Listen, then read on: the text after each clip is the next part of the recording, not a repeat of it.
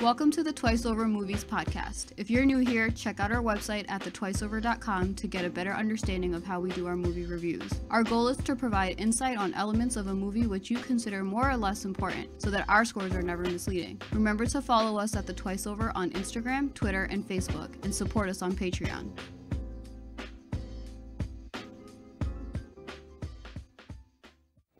You've known me how long, sir? 13 years. Battle of Busan. Yes, sir. A man is faithful, loyal, efficient all his life, all of it. And he is useful. And he has certain expectations in return. And then he fails once. Only once. What does that make him? Does that make him a failure? When is a man done, sir, proving himself a good man, a decent man? Welcome, everyone, to the Twice Over Movies podcast. This is your host, Faraz. Is your co-host, Faaraan. Today, we're discussing The Shape of Water, a Guillermo del Toro film from 2017. It's probably best known to the general public as the movie where people have sex with fish. At least that's how I heard about it, man. That's why it took me so long to watch it, which is pretty much for this episode right now. Yeah. I hadn't seen it before this. Yeah, I know. And that's not even to say, like, I'm a big Guillermo del Toro fan. I liked his Hellboys. I liked Pan's Labyrinth is one of my favorite movies.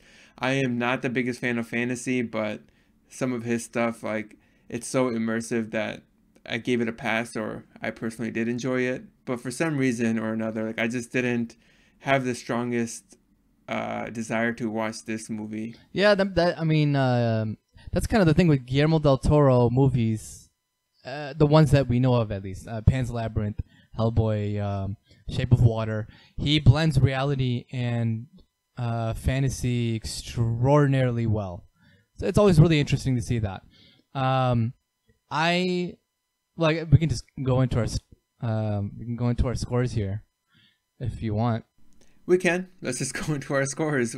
So we can start with let's start with the writing. Okay, so this is an interesting category for this movie, for the main reason being that the protagonist is a mute and signs everything. So you're reading a decent amount of subtitles, and or you're hearing someone else translate for her. Yeah. So the way that I've defined the dialogue in this movie, I've included her facial expressions pretty much. That's her dialogue. I would keep that under acting. Yeah, it's kind of a blend, right? Because she's mute, so that's the way that she is. You can go both ways. I kind of included that a little bit, not really too much. It's more, I really more focused on like the actual substances. So what are they saying versus how they're saying it for this category.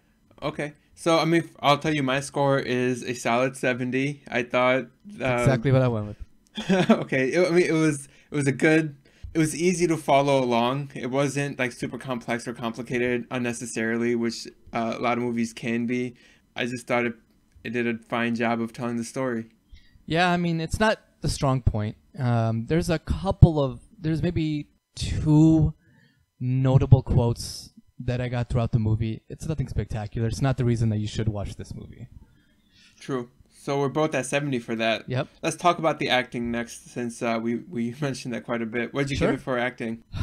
This is a hard category because overall, this is when I went with overall acting on the movie, I went with an 80. Okay. Want to back that up with anything? The main character, her name is Eliza in the movie. I don't know what her... Sally Hawkins, I think. Yeah, she's incredible. Yeah. And she's really the only performance that stands out to me. Everybody else is very subpar, in my opinion. So really, subpar. Okay. Yeah. Oh, well, okay. I mean, I guess for my standards for the movies that we've been reviewing, her performance is really the only good one, and I believe in this movie. So I'm up with an 80 because she is that good. Otherwise, the score would be much lower for me. So I thought the casting was actually pretty good for the movie, and everyone felt they felt right for their role. And I didn't think anyone threw me off. I wouldn't, for me, it was a little above subpar. I thought they were pretty decent, and I agree with you, Sally Hawkins was really good playing Eliza. So the score for me is 85. Yeah, so not too much different. Not too different, but I mean, I think 85 is a very strong score. It is, yeah. All right, so let's go to the story and narrative. This is one of those things that Guillermo del Toro is very, like, it's like his forte, you could say. He tells a great story. It's a really simple story, but it's engaging. Does an incredible job of immersing the audience into the created world. And outside of a couple scenes that pick up pace, it's kind of a slow burn movie. So you kind of have to be ready for that. Really? With You that think said, so? I do. And I give it an 80 still. So I thought it was a pretty strong point of the movie. Yeah, I went with an 85. I think this is one of the two reasons that you can watch the movie. There's, you can break up narrative into a couple different things. There's an emotional narrative, and then there's the, I guess you could say, like, the objective narrative. This is just my own categories that I'm making here on the spot. There's a lot of details that are really overlooked, and it's kind of disappointing. But he doesn't focus on little details. I think he knows that he's doing things that don't really make sense in the full context of things, full frame. But he does things that are better for an emotional narrative, better for an emotional impact. So I went with an 85. It is a good story, and it's a really meaningful one. It's a very poetic one. Mm-hmm. If some of those details were not overlooked, this would be a really, really, really high score for me. It's one of my favorite stories. All right, let's talk about the aesthetics right now. Similar to the narrative, I think this is something Guillermo del Toro excels at. The world that he creates has no detail left untouched. I thought as far as the purpose of the aesthetics, the cinematography and the sounds and the music, it was 100% on point. It was very consistent and created the mood it was trying to convey. This is the highest score I give any category, so I gave it a 90. Interesting. So I didn't think that there was a lot that was spectacular here. Yeah, it looks really nice, and there is some stuff that we can talk about, kind of later on.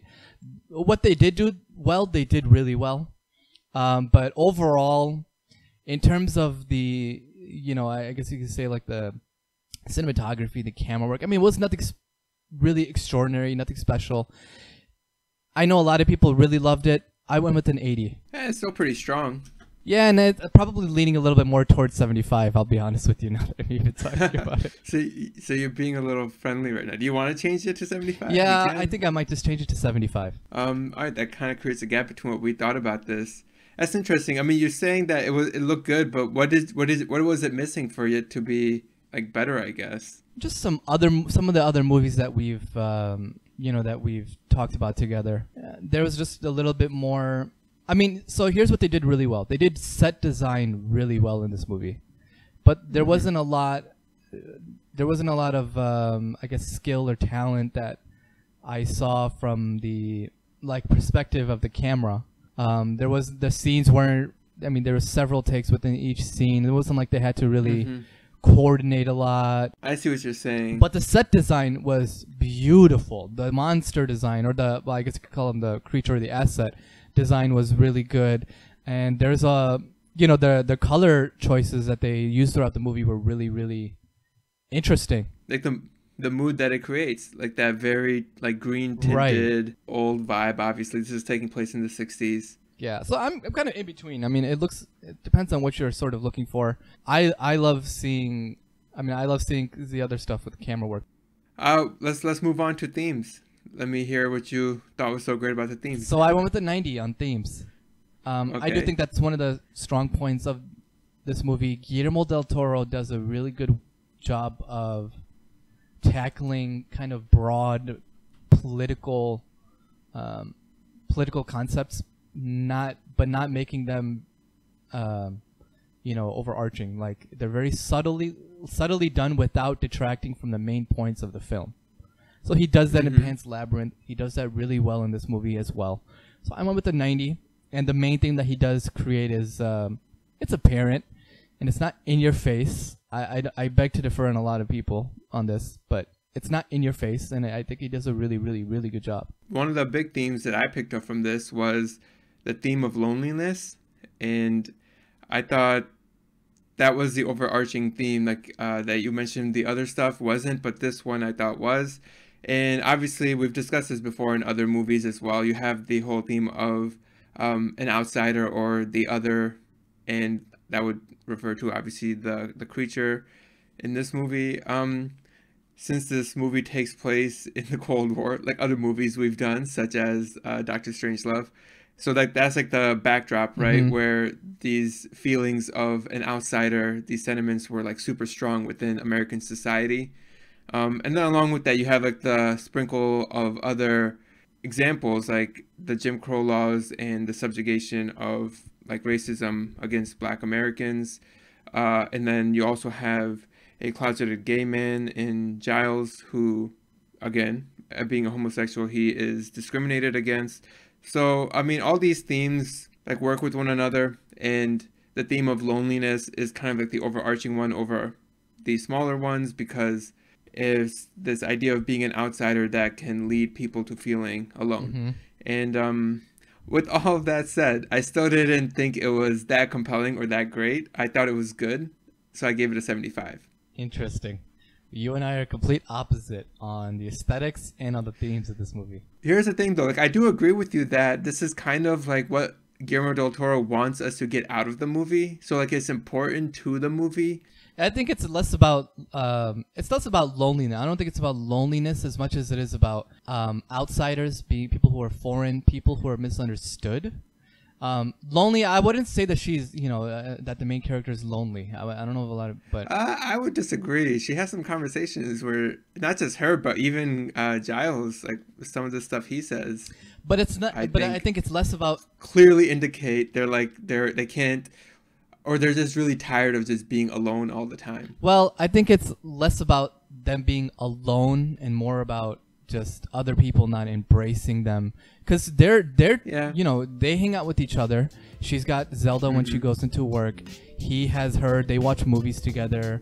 They went and eat pie together. So I think it's less about. I think this is more for This is more for the spoiler section. Thanks for listening to this production of The Twice Over. If you haven't already, subscribe and follow wherever you get your podcast, and remember to support us on Patreon or by sharing the podcast with a friend. Feel free to contact us on Instagram, Twitter, or Facebook at The Twice Over, or email us at comments@thetwiceover.com. All of the music you heard is from Amerigo Gasway. Check him out on Bandcamp and Spotify.